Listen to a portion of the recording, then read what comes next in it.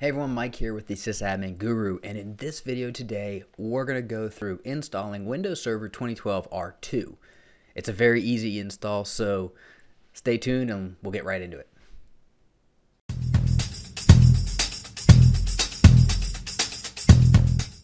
So I'm here at a blank screen, as you can see. But what this actually is I'm going to demonstrate this using VMware. Now, the steps are going to be the exact same whether you're using VMware or Hyper-V or you just have a physical server. The only thing that's really going to be different is how you insert the media. Now, because I'm using VMware here, I'm actually inserting the media virtually through an ISO image. So if we actually go to my VM settings here, let's pull this up so you can see them on the screen, and I go to the CD DVD drive, we're going to see that I actually have an ISO mounted, and that's how I'm going to be attaching my ISO image to the VM to install Windows Server 2012 R2. Now, if you have Hyper-V, you're going to do something similar. If you're using a physical server, then you're literally going to either put a USB drive in the server, or you're just going to burn the ISO to a CD and insert that into your server. But the steps are going to be the exact same. So let's go ahead and just cancel this guy, and let's go ahead and just boot up our VM, and we'll see exactly what's going to happen during the installation. So I'm going to go ahead and power this guy on, and we should see pretty quickly once the VMware, there we go, and now we can see that the ISO is already being pulled, and we're loading all the files that are necessary for the Windows Server 2012 installation.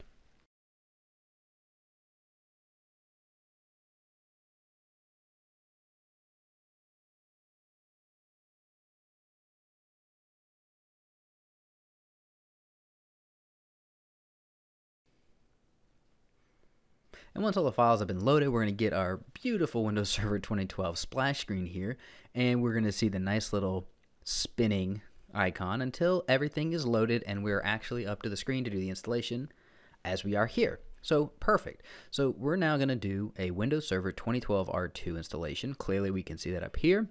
Our language to install, we want to be English, and we want the time and currency to be English, as well as the keyboard input to be US. So I'll just go ahead and click next here. And this is also the place where we can repair. If we already have Windows 2012 installed, we can use this ISO to repair. But we're going to just go ahead and click install now.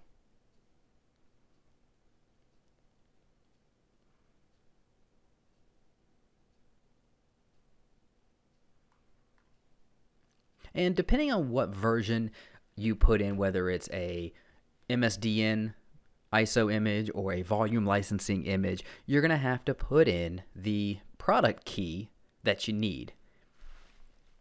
So I'm going to go ahead and put in the product key and kind of blank that out because I trust y'all, but I don't want you seeing my product key. And once we've entered the product key, we'll just go ahead and click next. It's going to validate our product key and move on to the next part of the installation. So now we can see that our product key and that the installation media was for Windows Server 2012 R2 Standard Edition. And we have our option of whether we want to install Server Core or Server with a GUI. Now Server Core, the only thing you're going to get once you do the installation is actually going to be a PowerShell prompt and a command prompt. Those are really the only two options you get when you remotely log into the server.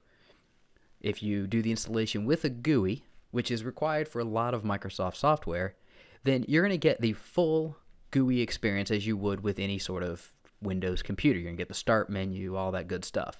So we're going to go ahead and do it with a GUI and click next. We have to agree to Microsoft's licensing terms. And now we get to choose whether we want to upgrade if we have an installation already here, or we want to do a custom install. I'm going to do a custom install because this is a brand new installation and we're not upgrading. So my custom install, I get to pick which drive I want, and you can see I only have one drive here, and that's 128 gig. So if I wanted to, I could actually create a new partition and create a smaller partition, but I want to use the entire drive. So we're just going to select that guy and click next.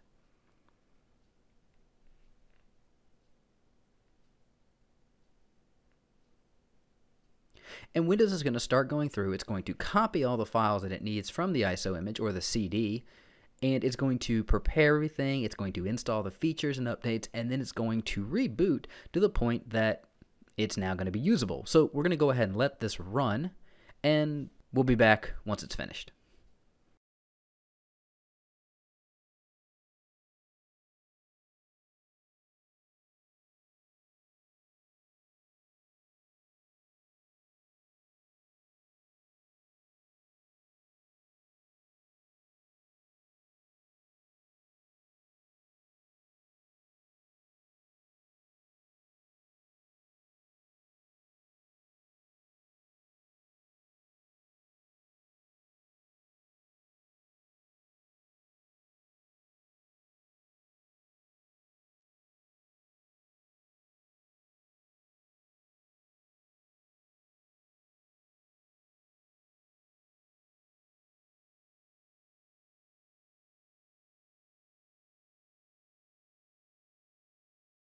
So now we see that the install has finished, and after a couple of reboots, we're now prompted back to essentially a working Windows 2012 server. Now, the first thing it's asking me to do is create a password. So I'm going to create a administrator password for this, and of course I don't want you guys to know this password because it's a top secret password. Anyway, I put that in. It's going to finalize all of my settings, and I will be brought to a Windows 2012 R2 full GUI prompt.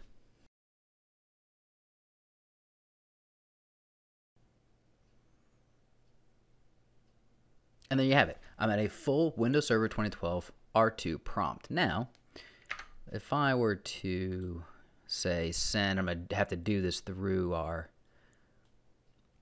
VMware, but if I were to send a Control-Delete, there we go, to this server, you can now see I'm at the administrator prompt, and I put in our top secret password. I'm brought directly into Windows Server 2012 R2.